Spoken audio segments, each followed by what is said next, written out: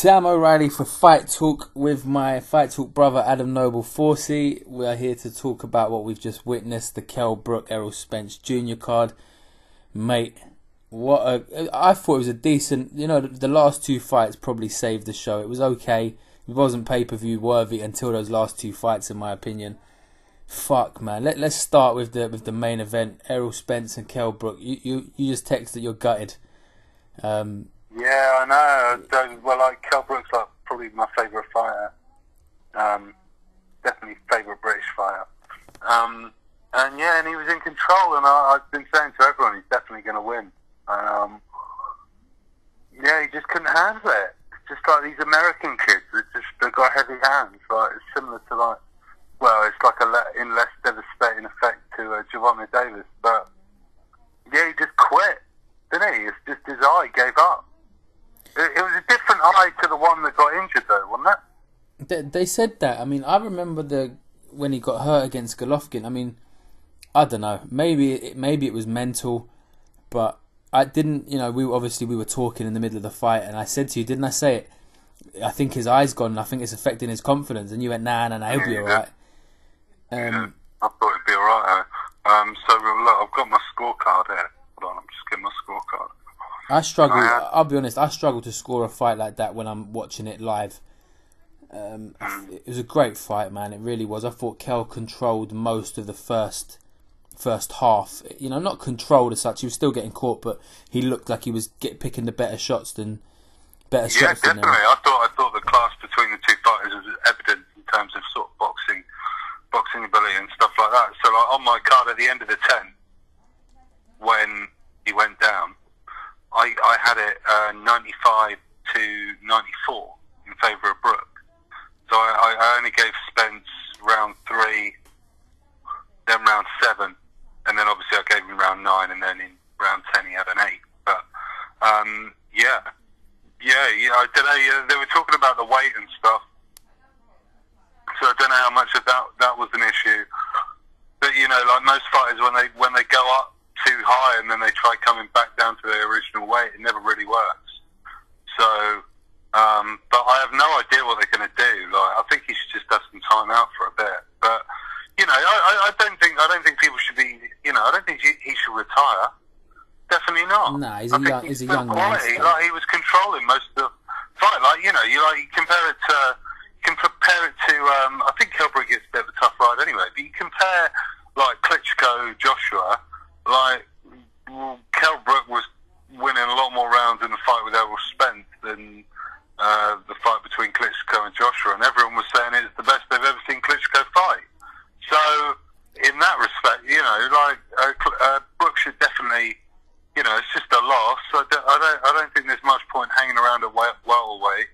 He's too big there. I think go to middleweight and challenge for some titles there. I'm sure he can get that going. But yeah, I'd like to see him have at least two or three more big fights, because he's still a world class fighter. You could see that during the fight. I thought he looked really good up until about 7. He started looking a bit knackered, didn't he? What do you think? Yeah, I think you're right. I agree with you. He's the better fighter, and I didn't give. Like I said, I struggled to kind of score rounds, but I thought Brook won majority of the first 8. I think he won probably 6 or 7 of the first 8. Probably 6. Yeah. I think after 8 I had it 6-2, and then the 9th I gave to Spence. And then when Brook went down in the 10th, I don't think it was. I don't know what. It wasn't a concussive shot. He didn't take a massive shot. It was more of a culmination of some good, accurate shots from Spence. I don't know. Maybe is it the younger man, younger engine, fresher? Hasn't been in a Golovkin war in his last fight. Is it Kell Brook coming down from 160 after him swearing blind in the lead up to that fight that that was his natural weight? Or I think you're sort of building up all these things that it's basically like a culmination of all. You had getting beaten up by Golovkin and getting your face literally smashed in, and then coming down that over well over a stone and then coming into a fight against someone like Errol Spence as well. It's like the most dangerous fight. No one else will fight Errol Spence, hence why, like, you look at his record, like Algeria was the only one, and that was sort of like last chance for him. But yeah, I just sort of feel sorry for Kell Brook and his... You sound like I did after Hay lost that fight with Bellew, mate. You sound devastated. Yeah. I am a big fan, but it's like his whole career. It's like he's just been one of them people. No one's ever wanted to fight him. Like, for God's sake, he went over and beat Sean Porter, and everyone was saying how good he was in America. And he's never just quite got there. And then he had the incidents where he got stabbed. God knows what he's up to that night. But, yeah. Do you believe? There's a double-pronged question here, right? Because we know how brave he was to take the Golovkin fight on, no doubt about it. But do you think, first of all, the injury suffered in that fight affected him when he started getting hurt later in this fight? Yeah, probably. Because in my opinion, I looked at him when his eye went, and the worse it was getting, and he looked like he wasn't, it was affecting him more than it affected his rhythm. It affected everything when his eyes started to go up. Now, obviously, I'm sure it would come out. He said, obviously, when the fight was stopped, he said, I can't see. But it looked to me like he was fading once that eye had come up. I said to you at the time, I think his confidence has gone. Yeah. And, is this a long-term effect on him being thrown in with the middleweight king when he's never been anywhere near that weight? Is this we all praised him for having the bollocks to go and do it, but is this now, has he lost his world title because he did that? We'll never know the answers, but fuck, man, it was. Yeah. It's hard to know. Do you think Spence? I think as well. He was fighting Spence, wasn't he? And he obviously hits very hard. So like everyone else, Spence has fought. He's like laid them out. I know he hasn't really fought him apart from Bundu and Algeria. The only sort of names on his CV, if you call them names. Yeah. So I think that as well. I think he does. He hits very hard, Errol Spence. And he was catching him with some. He was, even though I had Brook winning most of the rounds, Spence was still having some success in those rounds. Mm-hmm. And when he was hitting him, he was making it count, to be fair. So, it was an interesting fight. Do you think Brook ever hurt Spence? Like, really hurt him? I mean, there was a couple of times when Spence sort of went across the ring. But bearing in mind he's a southpaw and Brook's an orthodox fighter, they tripped up feet a lot of times. There was a few times where their feet got tangled. There's a couple of times that happened, yeah. Yeah, so me watching it, I didn't think Spence was ever really looked like he was getting hurt by Kell's shots. What did you think? A couple of moments sort of in the mid to late rounds, there was like, ooh, that hurt more than before. But, no, but like saying that about Kell Brook, until his eye went, I thought he was taking Spence's shots quite well. I was like, oh, his face is holding up quite well. Do you know what I mean? Like, we were talking about Spence was having some success right from the off. Arguably you could give Spence the first round. I had that round quite tight. But and Brook was taking it. He was taking some quite clean shots. But they both were. So, yeah, I do. Obviously, Spence is more natural to being a welterweight, so his punches seem to mean more than Brook's. But yeah, I think Brook. Like, you look how more devastating Brook's punches were against Golovkin and the success he had when he was at middleweight. So you think like middleweight is what he should be doing and what he should be doing in the first place. I think the depletion that he puts on his body, the draining himself to make 147, it affects the power. That's my personal opinion. I don't think people realise how much it messes people's bodies up. Like, you speak to all the fighters as well. They all piss blood and stuff. Mm-hmm. This is like before the fight, so because they're so dehydrated. So and you got to think as well, like your head. Your head sits in water, so you're extracting all that liquid out of your system. It means your brain is less protected as well, just from the lack of the lack of hydration and the lack of water and stuff in your body. So yeah, I don't think it's obviously gonna play a big role. That's something I could talk about, for a long time. There's been a few documentaries lately on, MMA weight cuts, and Joe Rogan is quite outspoken about it, and it is. Wasn't there a Scottish kid who was doing Muay Thai in like Thailand or Philippines or something? He died in his sweatsuit. Yeah.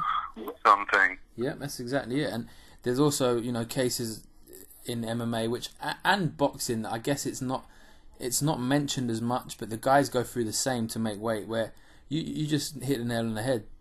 There's water on the. It's just not. It's really, really bad for you. The only reason, these guys put their bodies through a training camp of 12 weeks, 10 weeks, and their bodies are used to getting fucked and battered all over the place. But if any normal human being, went and did the weight cuts these guys do, I'm telling you, there'd be so many deaths. It's unreal. So it's not healthy for you. It's not healthy for your body. Some of the things guys go through to make weight is insane. Some of the stories I've heard are ridiculous. So maybe light middle's better for Kel, but I'm a bit worried. I'm a bit worried that his confidence in taking a shot has gone. When you see the eye and how bad it was hurt by Golovkin, he's been sparring for this fight, obviously, but it's a little different with 14 or 16 ounce gloves and head guards to taking gloves off someone who can bang with 8 ounces on it. I don't know, mate. I don't think Brook. I'm going to say it. I don't think Brook will ever be the same fighter after that Golovkin fight, and that might be a massive backfire from Eddie Hearn for putting him in there. Yeah. Well, I think one thing is that you got to look at like who his promoter is. Obviously, it's Eddie Hearn.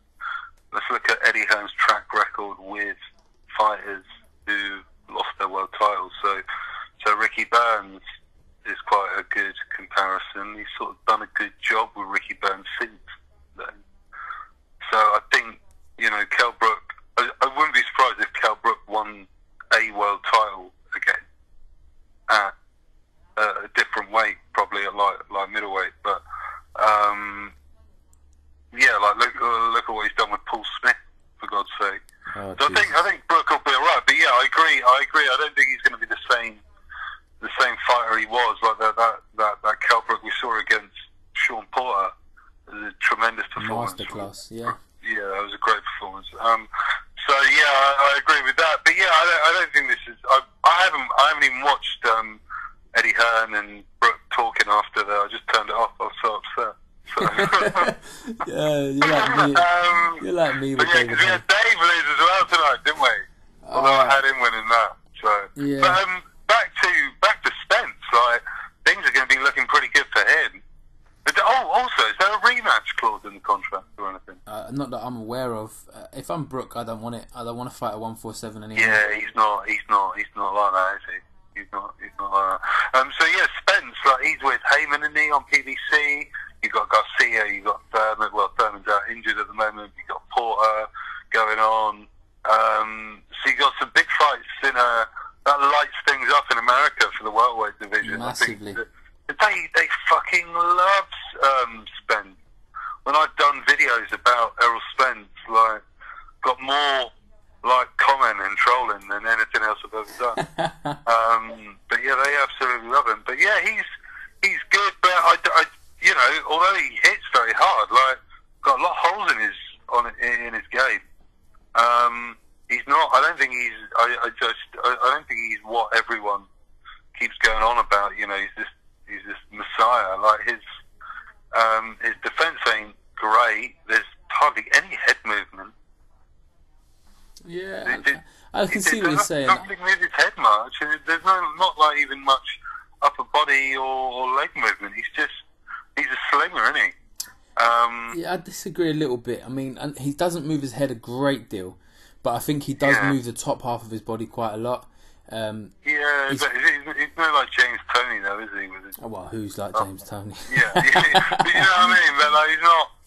It's not. It's just like moving the way people do when they first start doing basic drills. Do you know what I mean? It's that sort of body movement. It's either way. I see. I don't see Spence. Sky Sports was saying Spence is going to welterweight division. I don't see that happening. I think Thurman gives him a great fight. Yeah, I think Thurman gives him a good fight. I think Porter could beat him. Because they just go at it. They just go at it, wouldn't they? They just go for each other. So, Porter could beat Spence. Garcia could beat Spence. Spence obviously has a great chance as well, but they're all kind of 50-50 fights, aren't they, really? Some big fights there. Big fights there. Yeah. So, yeah. But, can we please mention? I'm chomping at the bit to mention the new WBA super middleweight champion of the world, Mr. George Groves. Yeah, good performance. I was jumping up and down on my couch, literally, no lie, yeah. up and down on the couch, mate. You're from West London, aren't you? Yeah, exactly. Yeah, everyone fucking loves George Groves in West London. He looked really good, and stopping Chudinov. That's no easy. And I thought the stoppage could have been sooner, to be honest. And the referee gave him every chance. I thought, but yeah, it was a couple of tight first rounds. But as soon as Groves sort of created that little bit of distance between him and Chudinov, he could start really, landing. Like, he's always been a big puncher, Groves. I think people forget that. Yeah, but he's the only one to floor Carl Froch. So, but yeah, over the moon, and that sets up loads of big fights now. That's sort of the main thing about all of this, isn't it? But I think Groves' wins a little bit undervalued by a lot of people. Chudinov's a really good fighter. I think because you look at him, and it was only his 16th fight, Chudinov, but people forget he had well over, I think, was it 200 amateur bouts? And he's a world star. He was a tough Russian bastard, man. How many punches did he take? I was scared, I'll be honest. The first 3 or 4 rounds I was worried because Chudinov just kept walking George down. He was taking digs, but for me, I mean, me and Craig touched on how good his jab was before. But for me, the fight was won by his swinging hooks around the back. He was landing these hooks, and mate, Groves is a puncher. People do. You're right. Yeah. People forget he's a puncher. Yeah, he's entertainment. That's what George Groves is. Yeah. Like, I can't think of many boring George Groves fights. Can you? No, you don't get. I still remember the days when Kenny Anderson dropped him, I think, once or twice, and that was before he was British title challenger. You know what I mean, mate? I've been a big George Groves fan for a long time. Yeah. So Groves has been lighting up TVs for a long time. But yeah, sorry, go on, mate. Yeah, what do you want to see next for Groves? As a fan, if you could choose, who do you want to see Groves in there with next? Well, he's got the WBA belt in it, so they're not going to get too excited about mandating him to fight anyone. There's some weird laws at WBO, so he's fine on that front. You got Callum Smith fighting Durrell, haven't you? Is that for the WBC, innit? That's for the WBC, yeah. Mm-hmm. And then I think it's got to be DeGale. I think it will be DeGale. Surely DeGale needs a fight. And Eddie Hearn did an interview a couple of days ago on IFL TV saying, what did he say? He said that he wants to do it at the O2, but Groves DeGale, that does a stadium, doesn't it? Not a Wembley. That could be a Stamford Bridge or something. Yeah, could do a Stamford Bridge or an Emirates. Me personally, I do want to see Groves DeGale again. It was a great fight the first time round. Yeah, but does it need to happen next, or does Groves need? But then again, let's do it now. Neither of them are getting any younger. Yeah, it's not like they're like both creeping up there. Like, let's get it done now, and then winner takes Callum Smith. Like, let's find out who the best is. Let's start fighting each other. Do you know what I mean? Let's do it. They've been going on about it for ages. I think the time is now. I think DeGale's just recovered from all his injuries, doesn't he? Yeah, he's fit and ready to go. Yeah, he's ready to go. Like, DeGale and Groves they're at the stage in their careers. They don't need tune-ups and all that shit. They're ready to go. Let's go in. So what are we in now? We're in May. We could do it. We could do it in September, couldn't we? Do you know that's when Callum Smith's fighting Darrell September? I was surprised it's so far away. Oh, that's in September. I thought it was before that. Yeah, I believe it's in September. You know, I think you're right. We could do it. We can have Groves to Gale next. The winner fights Callum Smith, unless Callum Smith's first. Providing he beats Darrell, obviously. Have they set a venue for Callum Smith? I think it's in America, as far as I know. California, maybe. Maybe I'm making that up. Oh, it is. It's in America, isn't it? It's in America. Yeah, but what they lose? They lose the purse bid, didn't they? Yeah, I think so. Been losing a lot of purse bids in that true recently. But I suppose that they've got more purse bids than anyone else. Yeah, very true. I think Callum Smith, I tell you who his first defence is going to be when he wins that title. It's going to be his brother Paul, because Paul's going to get beat by Tyron Zug again, or Zwiga. And they're going to give him another world title fight against his brother, maybe a rollover. They love Paul Smith in Germany. They love him. They gave Arthur Abraham a run for his money. Did he? But yeah, really? I don't know. So yeah, that fight could happen this year. But I think they'll probably build it for next year. Yeah, no. I think they will. Let's touch on the rest of the card briefly. Lawrence Okoli smashed his man out there in a minute again, or 2 minutes, whatever. No drama. Yeah. Anthony Fowler, in my opinion, should have been disqualified. I'll say it. They should all get fucking disqualified, these Olympians. They were all doing it, punching after the bell. Although I felt a little bit sorry for Joe Cordina, who you were just about to come on to. Because the other guy was headbutting him and cheating more than him, and Cordina just hit him with a punch. So they got some issues there, Olympians. How was Dave Allen's fight? I'm so gutted, man. Dave Allen obviously lost on a split to Leroy Thomas. He was going to box, didn't he? He said in the interview he was going to box. He didn't. I don't know why. I don't know. He's still young for a heavyweight. He's got a long way to go. Like but he needs to get. I think he's sort of like in the stage of. But it was a close fight. I actually had him winning the fight, to be fair. I had him winning by a couple of rounds. We were messaging. I had Dave winning by 2 or 3. I try not to be biased because he's a mate. I consider him a friend. He's a great bloke. And I still couldn't, even if he was my son, I couldn't have scored him the way Carl Froch did, having him winning by 7. Yeah, Froch likes him. Fuck me. But yeah, no. I thought Dave was quite clearly the better fighter, so I feel a bit sorry for him there.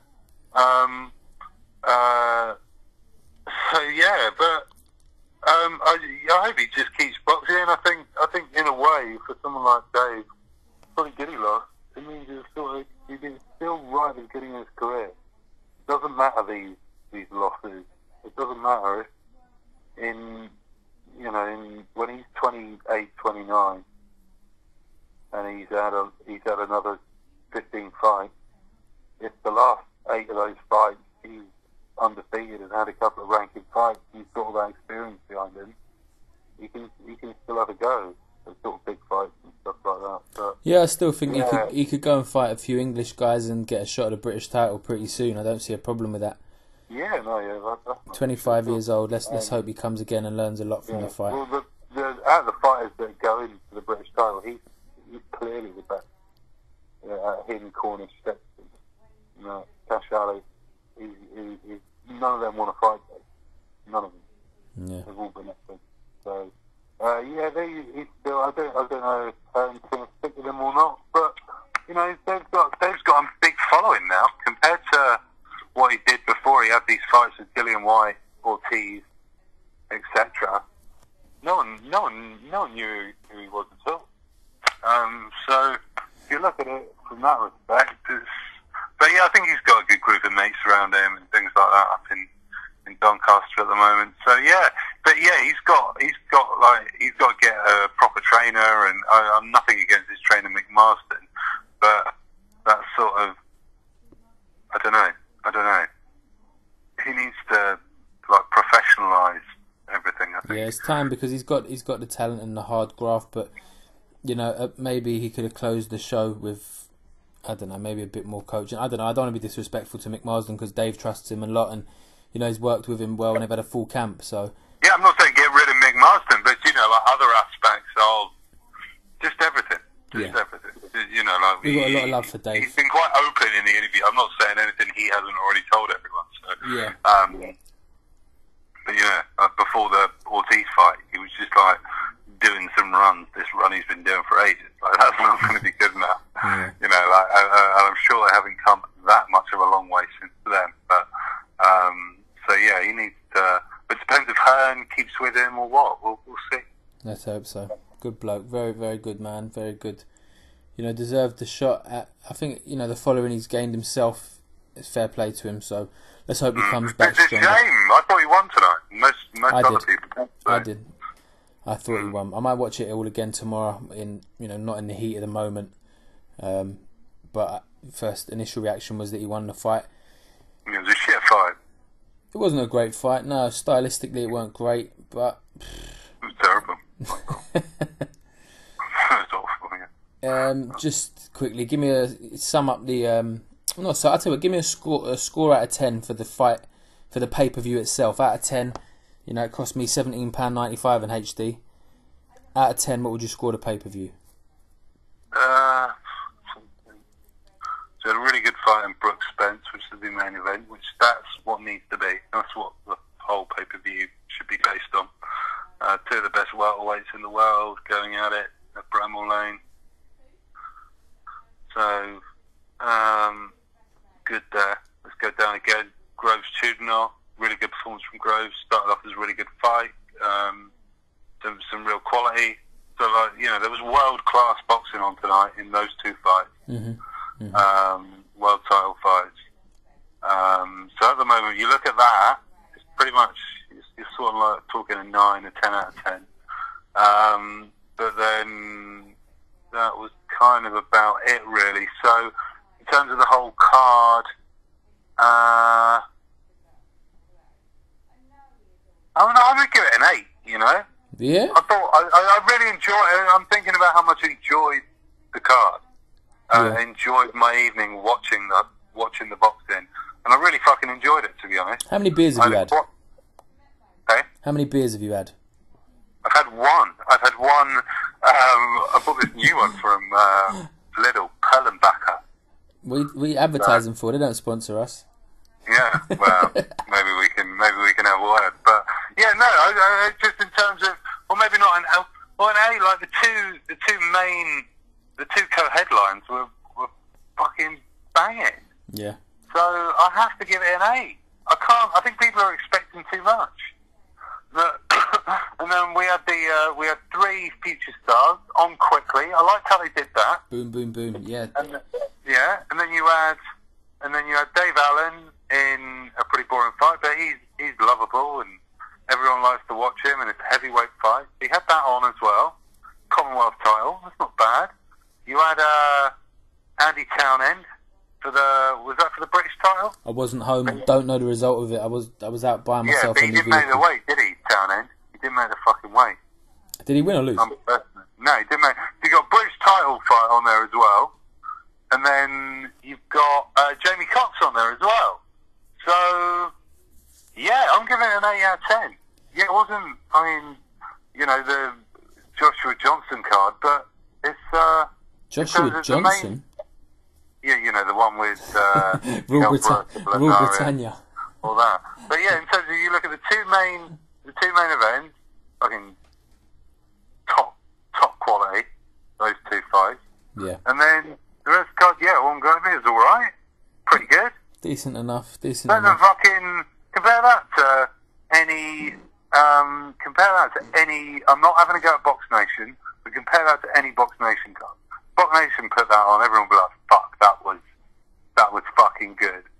Box Nation. That was a good pay-per-view. It's not Joshua Klitschko, but you know, even then people weren't. But the main fight was quality, and the undercard, the co-main event was top class as well. And then you had some high quality youngsters and some decent national fights on the undercard. So yeah, I'm giving it an 8. You're a happy boy. One beer in, 8 out of 10. Jobs are good, and one beer. So I didn't even need to get drunk.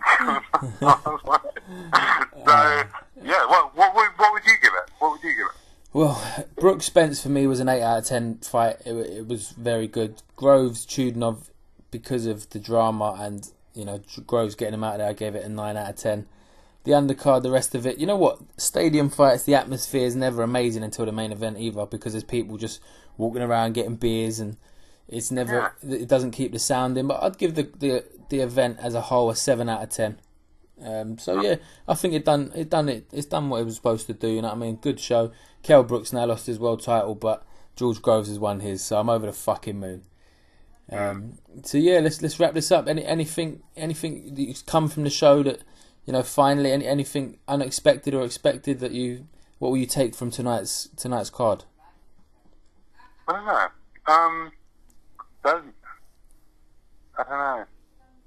I know there's one thing I'm going to add. Why didn't Eddie Hearn come and stand next to Dave when they do the little interview thing? You know that? Yeah, they do that. Well, Lemroy was busy praising Jehovah. So yeah, they were going to get a room then. Big up Jehovah. Big up Dave Allen. But yeah, enough of that. Yeah, I had a lot of fun watching that tonight. Yeah.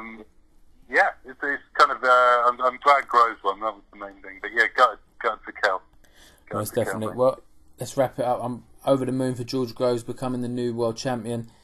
Is Kell Brook done? Is he finished? Is the eye gone? Is confidence gone? Can he win a world title elsewhere? Time will tell. This has been Fight Talk. Don't forget to check out the website, fighttalk.net. Thanks for listening.